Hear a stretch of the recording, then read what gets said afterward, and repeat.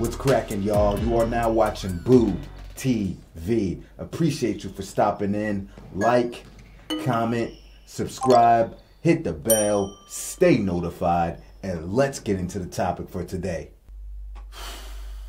Damian Lillard, Damian Lillard, Damian Lillard.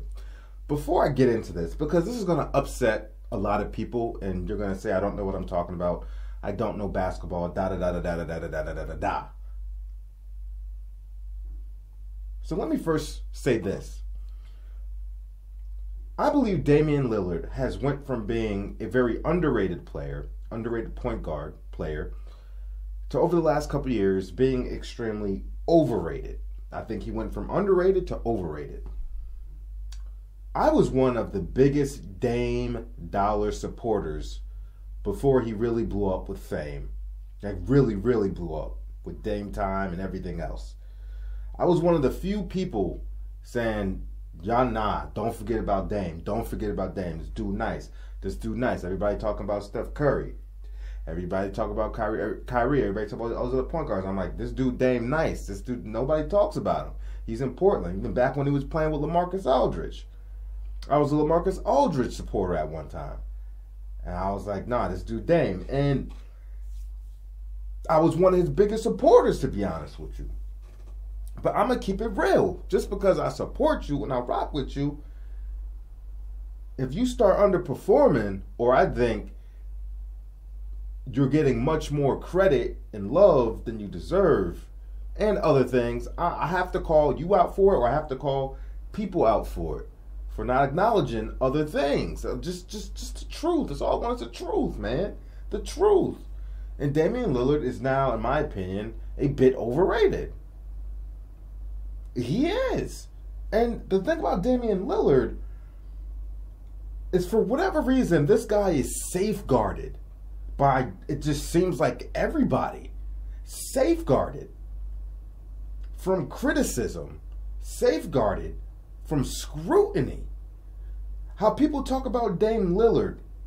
How you never hear anybody really criticize his game or critique his game or put blame on this guy. You would think that this guy has never had a bad season, a bad playoff series, a bad game in his career. You would swear. I never see any Damian Lillard detractors. And as much as I get on bronzexuals for the BS they be saying, even Steph sexuals sometimes for the BS they be saying, at least these guys, they have people that speak very highly of them. Some keep it real, some don't keep it real, and then you have detractors. Some that speak very lowly of them, or just keep it real. Some telling the truth, some not telling the truth. You know, it's a mixed bag. But they have it on both sides is where I'm getting at. Damian Lillard, this dude ain't got no detractors. Nobody critiquing him. Nobody criticizing him. It blows my mind. And now I've been tussling with Dame sexuals all day because I felt the need to call out his performances. And of course, they don't want to hear that. They don't like what I got to say. They don't. They absolutely do not like what I have to say about Damian Lillard. And this guy is safeguarded. Ever since that, really, honestly, ever since that shot against OKC,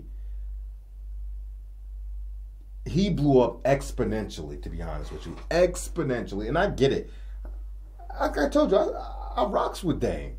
It was a great shot, and, you know, it was storybook fashion with the camera. Everybody's holding him. He's just looking, and snapshot's a perfect shot. Like, I get it. That's all great.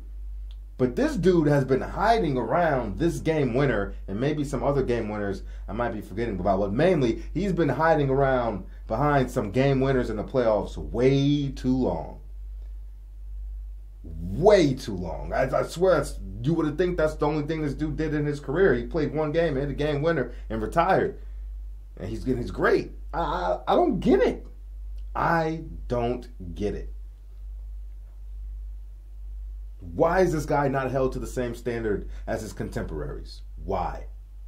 He is safe, and like I said, I keep saying he's safeguarded. He's absolutely, you know what they say? But he's loyal. He's safeguarded by LoYaL because he's loyal. We're going to ignore everything else. We're going to ignore his shortcomings because he's loyal. Oh, look at him, so loyal.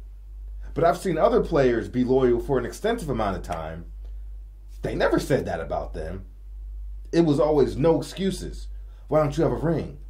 Why are you falling short in the playoffs? We don't care if you're loyal. We don't care about that anymore. We want to see you do it. Get it done. That's what they say about some other players. But they never said that about Dame Lillard. It blows my mind. And for me, I'm not going to bash a player as hard if they necessarily don't win a championship. A lot of things got to go right in a championship. Only one team wins a championship each year. Everybody can't win the championship, okay? But even if you go out in the playoffs early, at least show me that you perform in the process. Like, I don't necessarily have to point at you and say you are a big reason why this team failed to advance. I understand you're the leader, and I understand you're going to take the blame. But if I can look at it, if I can watch the game, see, and be like, you know, really, they were just outgunned, outmatched, but, you know, Dame still went out there and did what he had to do. I can understand that, and I have always understood that about players to some degree. But it baffles me when people don't keep it consistent with everybody. And Dame Lillard is being safeguarded but he's loyal and hiding behind that game winner against OKC. And y'all ain't gonna like what I gotta say. Y'all don't. But y'all need to keep it consistent. If this guy is as great, and I think Damian Lillard's a great player, don't get me wrong. He has his flaws. Every player has his flaws. But nobody points out Damian Lillard's flaws. Nobody. We can point out Steph Curry's flaws. We can point out LeBron's flaws. Russell Westbrook. Paul George. Anthony Davis. Giannis. Luka. All these guys. Except Damian Lillard.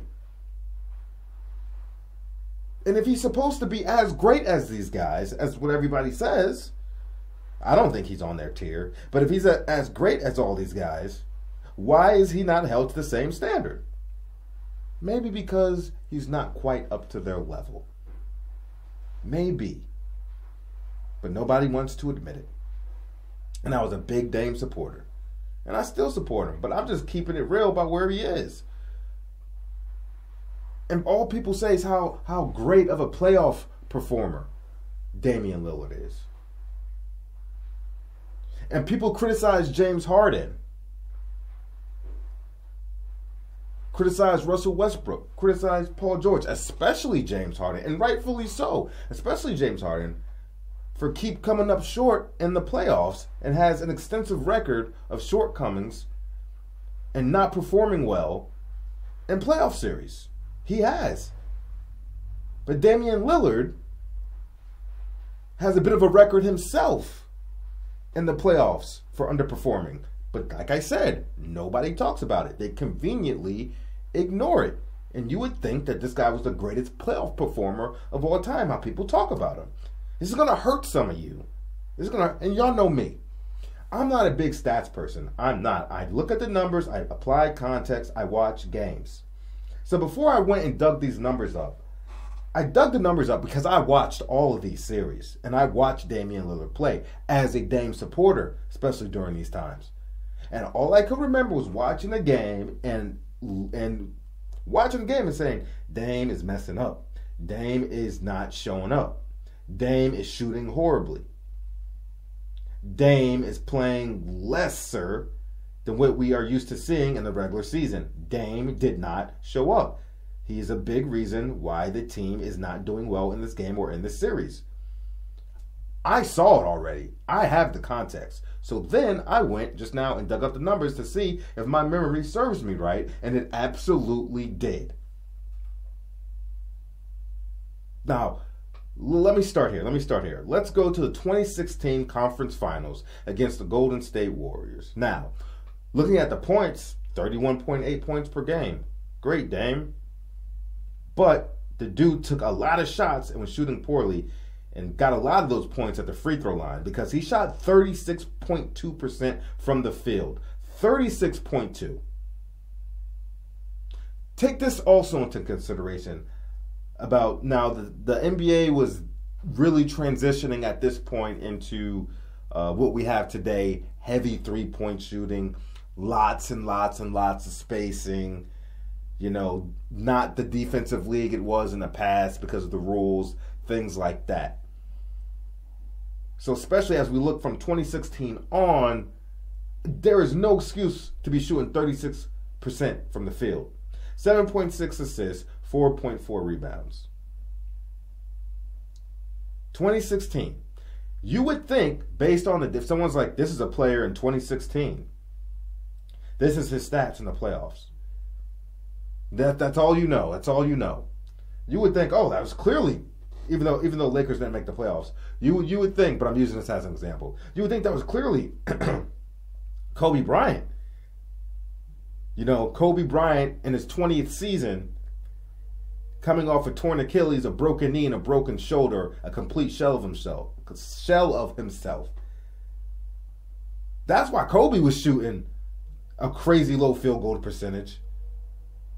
Year 20, torn Achilles, broken knee, broken shoulder, giving it all he got. Damian Lillard, you were not in year 20. You did not tear your Achilles, break your knee, and break your shoulder, and giving it all you got. There is no reason for you to be shooting that abysmal.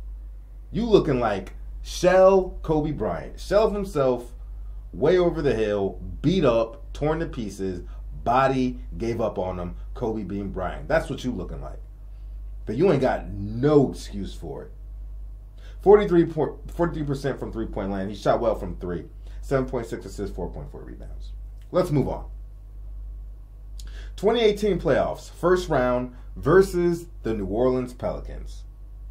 In this series, Rajon Rondo and Drew Holiday, if I'm not mistaken, shut Damian Lillard down. Completely shut him down. In this series, Damian Lillard, and I believe they got swept. Don't quote me, but I think they did. In this series, Dame averaged 18.5 points per game. Shot 35.2% from the field. Shot 30% from three-point land. Chipped in 4.8 assists and 4.5 rebounds. Abysmal. Abysmal. Let's fast forward. Next year, conference finals or conference semifinals versus the Denver Nuggets. 2019 playoffs. Not as bad. 25 points per game, but shot 40% from the field. 28.8% from three-point land.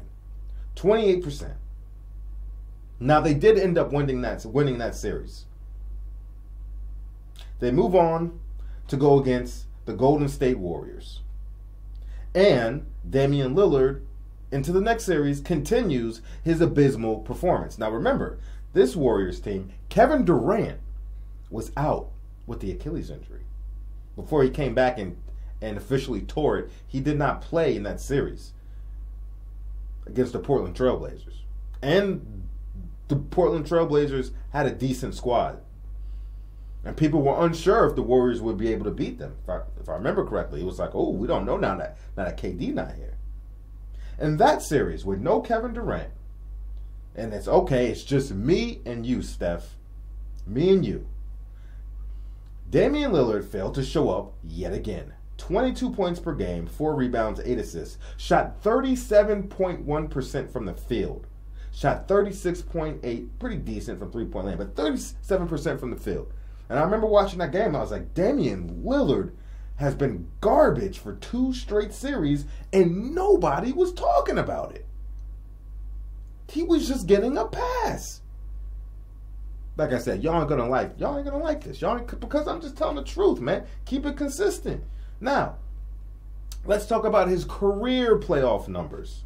Career. And at a glance, they look okay, right? 25.7 points per game, not bad. 4.5 rebounds, not bad. 6.2 assists, pretty good. But his shooting has been abysmal. For his career in the playoffs, Damian Lillard, playing in this era of the NBA, this era, where it is offense is emphasized and encouraged, and the rules have changed to allow that. 41.2% from the field. And all y'all want to talk about is, this player's inefficient, this player's inefficient, this player's inefficient. But nobody talks about Damian Lillard being inefficient in the playoffs. Nobody. Apparently, Russell Westbrook is the only person that can be inefficient in the playoffs. You would think. Apparently, Russell Westbrook's the only person that can't get it done in the playoffs. You would think. And some other contemporaries that they like to bash, but not Dame. If I told you Damian Lillard, for his career, and I don't put a lot of weight. See, people talk about plus minus. I don't put a whole lot of weight in plus minus, and I tend to bring it up only when people like to bring it up to bash some players, but don't keep it consistent when the player they support, and they don't bring up the plus minus then when it doesn't work in their favor, or vice versa. But this plus minus is so staggering for a career playoff, for a playoff career, that I could not ignore it. Damian Lillard, plus minus, career in the playoffs, minus 235. That number is too overwhelming for me to be like, I don't put too much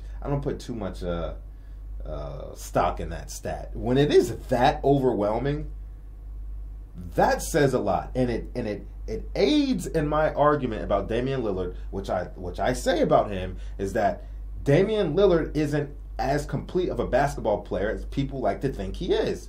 When Damian Lillard's jump shot is not falling, he does not always impact the game in other ways like other players can. He is mostly somewhat one-dimensional. Like, there are games where his playmaking seems to be better than others, or other performances he's had. But as a whole, Damian Lillard isn't the best playmaker. Let's just keep it 100. And he's not a good defender. Let's just keep it a buck, 100. And a minus 235 plus minus on a playoff career is something that I necessarily cannot overlook. And I watched these games, all of them. I saw everything with my eyes. That is all the context. I saw it. The dude just did not perform well. But you would never know. Unless you watch these things, you remember it, and go back and dig up some supporting facts here. And like, I'm not even using it against him as like, well, it's not about him not winning a championship. It's about him being a pretty big reason for quite a few playoff runs as to why they flamed out when they flamed out. He has culpability. He has something to do with it. And for too long, this dude has been safeguarded by loyalty and hiding behind some game-winning shots that ultimately led to nothing. But that might be a little unfair on my part, but just saying. Now, I can admit that might be a little bit unfair. There's a lot of players that hit game winners, but because they didn't win the championship, whatever. But this is Damian Lillard, folks. Please stop safeguarding this guy. Please keep it consistent. Please stop using excuses, but he's loyal. But he's loyal. Because there's been other loyal players out there. Maybe you haven't been loyal as long, but they never got that excuse, man. They never. Their feet got held to the fire by criticism and scrutiny. And Damian's just walking around in the shade. The sun is starting to breach Earth's atmosphere. Everybody's getting roasted by the media and everybody else. And Damian Lillard's just cooling. Got a pina colada in one hand, a brisk tea in the other hand. And it's so funny to me how when Damian Lillard talks, like he always talks about how management more or less has failed to put a team around him. Like he never, I feel like, I ain't gonna say he never takes responsibility, but from the bits I hear and the things he be saying off on his own, and I've never seen a player like just stay around with a franchise and really do that for this long. And it's almost like he's just cleverly deflecting almost any type of blame or responsibility. Always talking about, teasing about playing with other teams, but yeah, you know, it'd be dope to play with this player and this player, and you know, wish I had a team around me, but you know, I'm loyal. I want to stick it down here because I ain't cut from that cloth. You know, I don't want to join, a super team. Nobody's asking you to join a super team. I don't care where you go personally. All I want is a consistent treatment across the board with you and the rest of your contemporaries. Seriously. Even with Chris Paul has failed to get it done. And even to some degree, Chris Paul isn't met with the level of scrutiny as other players are that haven't won championships. There have been series where Chris Paul was injured. He had a lot of good teams and some great teams. There were series where Chris Paul got injured. He's a main part, understand. And there were also some series where they just failed to get it done. But it was rarely because Chris Paul wasn't engaged or Chris Paul didn't perform. I can honestly say that. But as a leader, he bears the responsibility. I get it, but let us add the context. Whatever, man. I'm done, man. Y'all, I just wish the safeguarding and the cap would stop for Damian Lillard, man. Just keep it 100. I'll be the first one to tell you, sometimes numbers lie. Apply context. But these numbers that I gave to you, I saw everything happen. It's backed up. It's legit. This happened. This happened. Sorry, Dame fans. Say I don't know basketball. Say I'm a hater because I don't hate. Like I said, I was a big Dame fan for a while. But I just got to see the energy kept consistent is all I'm saying, man. That's all I'm saying. Like, comment, subscribe, hit the bell, stay notified, and I'll catch you on the next one. We out, baby.